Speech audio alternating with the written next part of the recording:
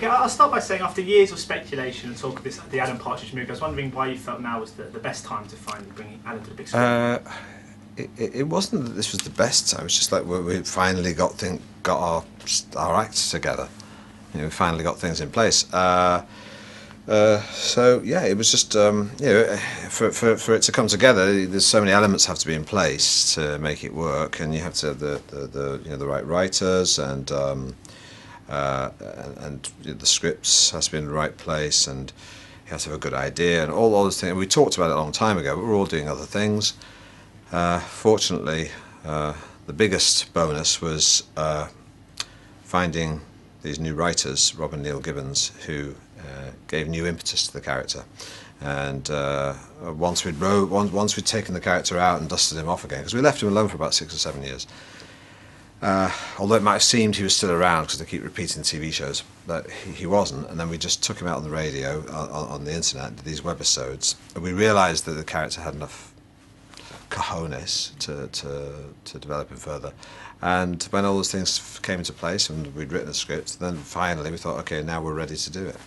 And when we left Alan in Mid-Morning Matters, he was a bit of an emotional wreck. He was a little bit worse for wear. And I think he seems a little bit rejuvenated in the movie. He seems a little bit kind of more, perhaps a bit youthful, a bit more nimble on his feet. I was wondering what the decision was behind. Well, there's several things. First of all, I mean, although we used to use aging makeup for Alan years ago when I was too young, and now I'm sort of, I mean, Alan's still always a little bit older than me, but I'm no spring chicken anymore, so I've already got the crow's feet around my eyes, and we don't need to use the makeup for those.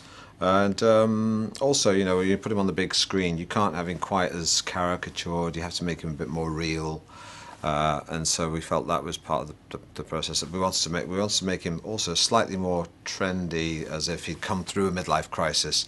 He was more comfortable in his own skin, and had obviously gone out shopping to buy some new, trendy, inverted commas, clothes. So they were all conscious decisions. And it's great to see Lynn back, because this is her first kind of appearance since yes. TV shows. It must be really great fun, because so much of the best comedy of Alan Partridge derives from their relationship. Exactly. Great to write new material with. Oh, it was wonderful. It was very exciting to be able to do that, because I mean, she was one of the successes of the TV series, as you say, and we also brought Michael back, the Geordie, who is a sort of Alan's slightly even more inadequate friend, who makes Alan feel superior just by the relative relationship. But yeah, bringing Lynn back, we knew would be a crowd pleaser, and also would lend that dynamic. We knew that dynamic worked very well, that relationship. So that was something we kind of salivated over. Yeah. I was wondering, when you were sort of making the TV series, were you thinking as far ahead as the film? Because I mean, when you had sort of Alan driving up to Dundee in his bare feet, did you ever one day picture him as the hero? No, we didn't. It just meant that we wanted to do something different. We'd done the television series. We felt we didn't want to repeat that. So that's why we went and did those webisode things on Mid-Morning Matters. And then we thought, well, we've done him stripped down, kind of unplugged on Mid-Morning Matters. Now we want to go the opposite way and bring a big sort of production to town and try and make him, you know, make the Alan film. But I think as the years rolled on, we always thought he had the, you know, legs to sustain a film. So it was just, and it always felt like we felt like if we didn't make a film, there would always be that question. People kept saying, "Are you going to make a film?" Because we talked about it very casually once, and then we thought we just have to try and do it. You know, lance that boil. I was wondering, do you reckon we'll ever see Alan get his second series? I feel that that's sort of we're going back to where he was before. So you have to. I think something has to change about Alan. Alan could. Maybe he'd have a brief sort of flirtation with network television, but there's something good about Alan being on the back foot and not being too successful. If you're making too successful, it's very difficult. So it's always good to have him just a bit, you know, it's just everything's just a bit out of reach. So we might actually get to see Monkey Tennis after all then? You might see him, I don't know, I think you're more likely to see Youth Hosteling with Chris Eubank. That's more likely. And of course, this comes out just a couple of days before What Amazing You, which is another film that you're starring in. Oh gosh, I forgot about that.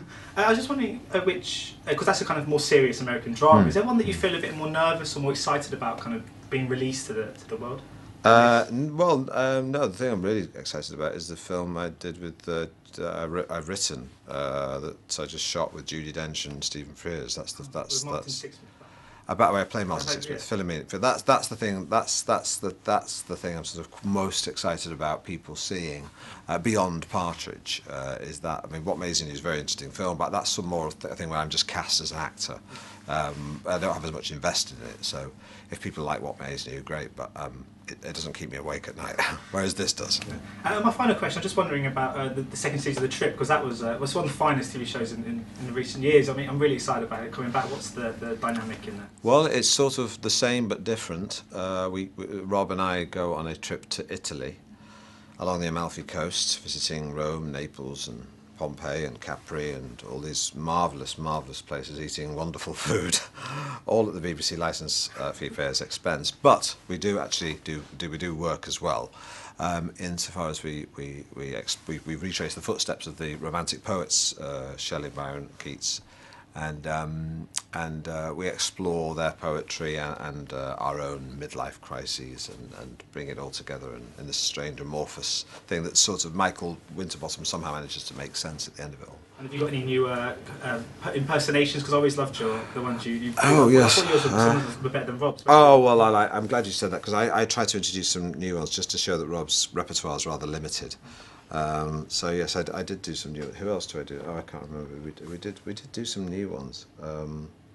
James May. Oh no, I think I did.